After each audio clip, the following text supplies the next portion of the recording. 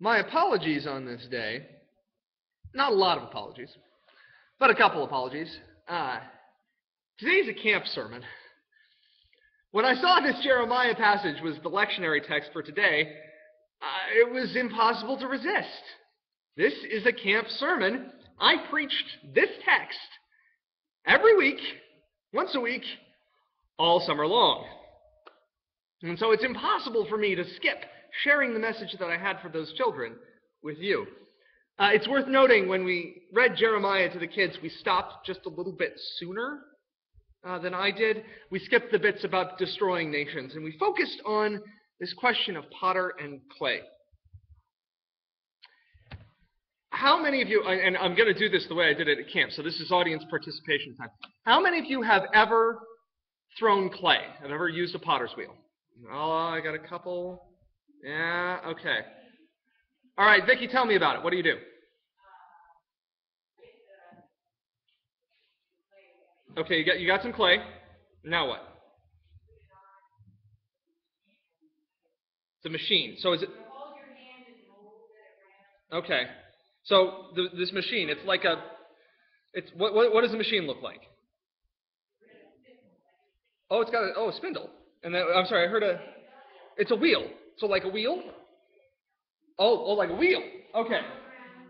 So we've got a wheel. It goes around this way. There's a spindle in the middle. There's some sort of clay. And then what happens? I've got clay on the wheel. What do I do now? Yeah. You mold it. Okay, so water. Put some water on it, and I mold it with my hands. And it's staying still while I do that? Oh, okay.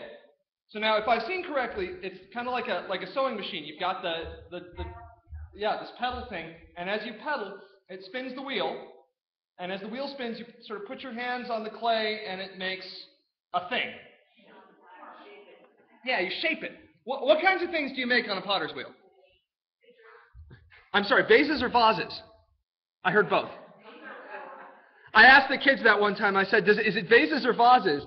And they were like, well, both. And I said, what's the difference between a vase and a vase? And one really bright young one said, $30.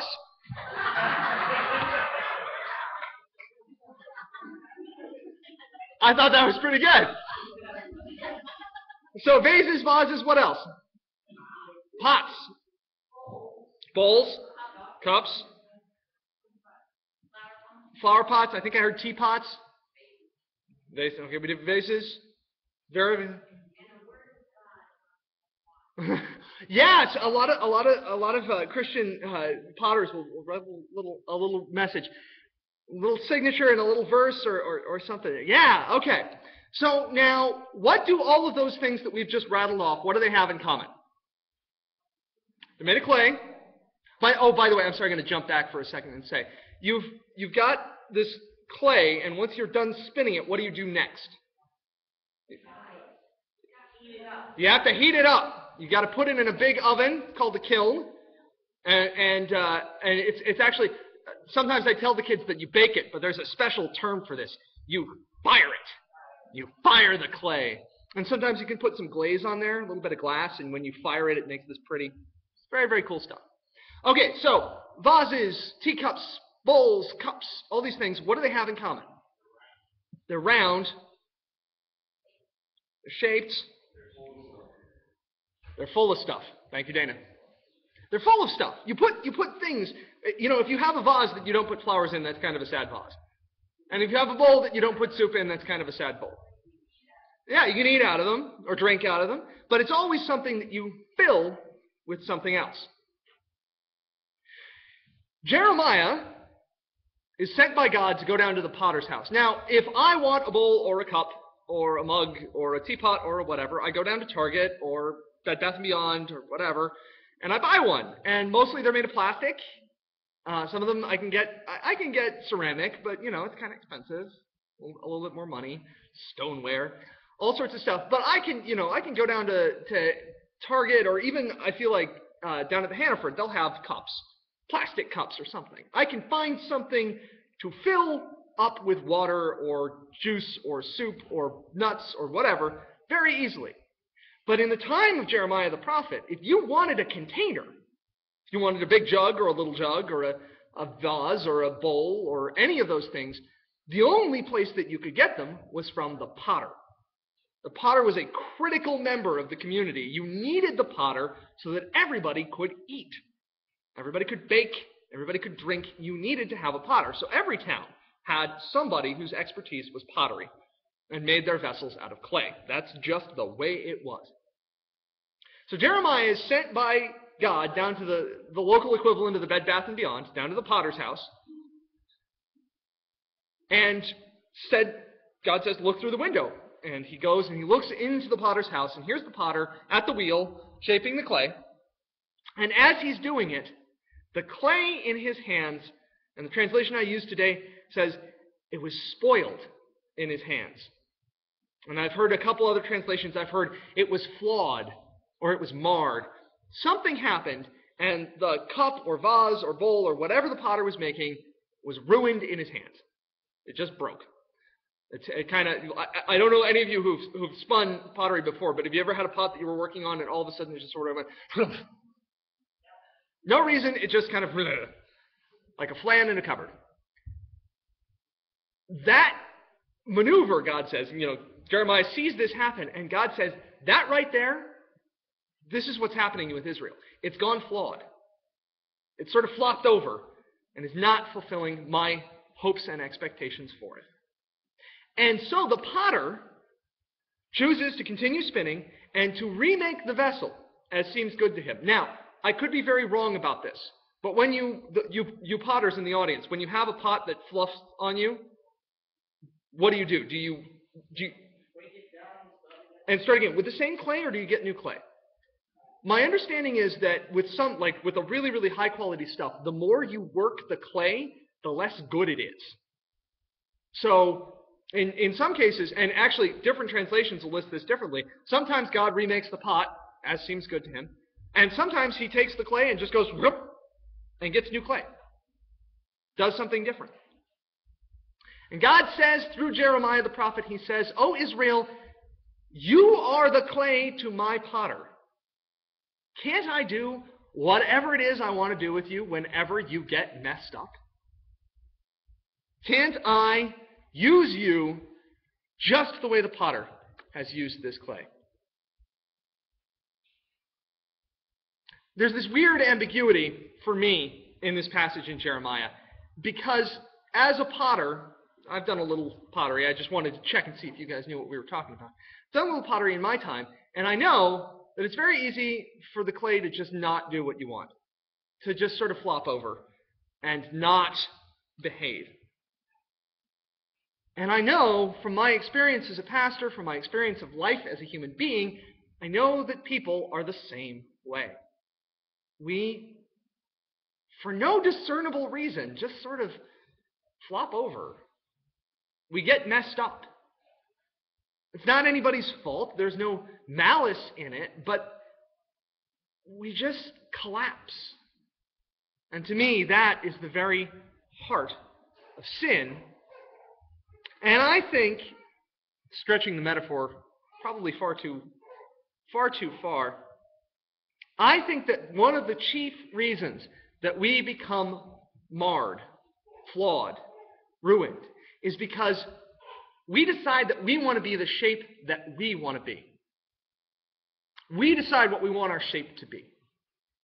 We know what shape we want to be under the potter's hand, and so we try and make ourselves into that shape, and we mess it up, and we ruin ourselves. And that takes us, tangentially, you'll see what I'm doing here, to the gospel passage. My friends, I love it when the Gospels get tough. When the Gospels get tough, the tough get the Gospel, something like that. I can think of few tougher passages in all of the Gospels than this one in Luke's Gospel. There's these two rather nice parables sort of at the end there. They're kind of reassuring.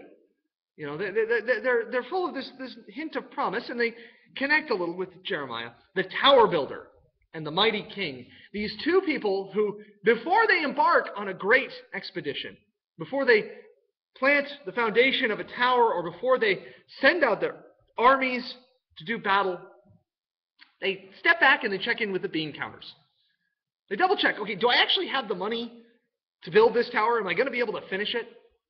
Do I actually have the troops to fight this war? Is it going to come to a successful conclusion? And there's something really wise about that. I tend to be a sort of shoot from the hip kind of guy. I tend to just sort of charge ahead and not really check my resources before I get into something. But I've learned, through some poor experiences, that doesn't always work. And that you have to stop and assess. You have to stop and check what the cost is going to be before you dive into something. So let me be clear with you on this. Before we embark on the Christian life, which is, I submit to you, not a choice that we made once and we're done with it, but is rather a choice that we have to make and renew every day. It's a commitment that we rebuild every time we remember our baptism. Before we embark on it again today, it's worth counting the costs, the expenses that we will undertake in order to build our faith on God. We have to give something up in order to be God's people. And one of the first things that we have to give up is our sense of our own shape. We have to submit ourselves to God's molding. As I was talking to the kids about this passage, one of the things that makes me most reassured about Jeremiah and most nervous about Jeremiah is this idea that God has his hands on me. Not from afar. God isn't sort of psychically molding me into a shape. There's something deeply intimate about this metaphor. Those of you who've thrown pottery before, those of you who've ever played with Play-Doh, you know that there's something really squishy about clay, about feeling it in your fingers, about feeling the dust of it on your hands when you're done. There's something really intimate about clay.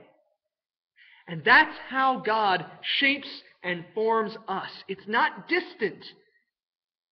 It's not divine. It's very, very physical. Spiritual, but physical too. God has his hands on you and me hourly. And I loved some of my kids, I talked about that a little bit, and some of them went, ooh, that's weird. It's uncomfortable.